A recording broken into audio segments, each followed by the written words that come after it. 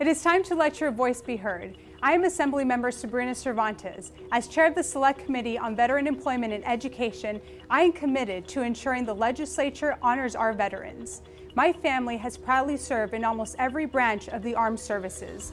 Growing up, I have seen firsthand the impact of our veterans on our communities and our lives.